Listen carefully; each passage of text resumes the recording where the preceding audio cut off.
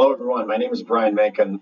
I am the Activities Director here at Pine Island High School, and just going to walk you through how to use the new hometown ticketing option for a number of different things. The most pressing for you students is going to be the parking passes. So I'll show you how to do that. That's the only way you're going to be able to pay for your parking passes, through this option. This is also what you can use. You're not required to. You can still use cash, but this is the easiest way to purchase single game tickets for volleyball, football, anything that's charged here this fall and winter for JV and varsity contests. This could also be used for season passes for adults, for students, for families, senior citizen. Passes are different if you are a Pine Island resident or an Oco resident. So within the district, those senior citizen passes are free and can be obtained at the district office. So let's start with those parking passes.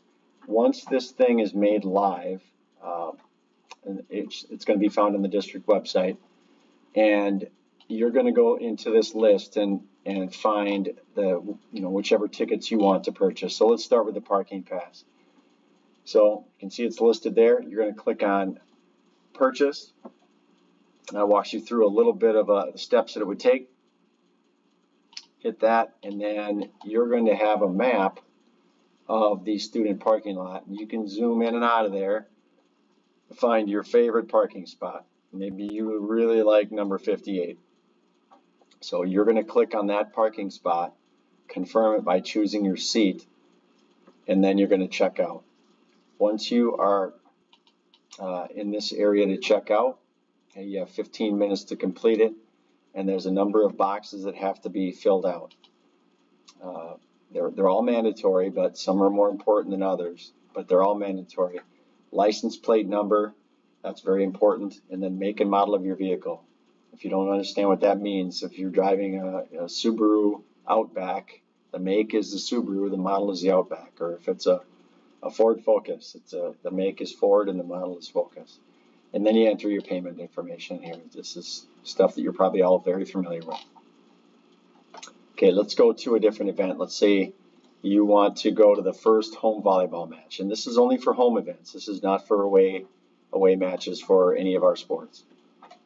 You're going to click on, say you want to go to that first home volleyball match against Triton, you're going to click on Get Tickets.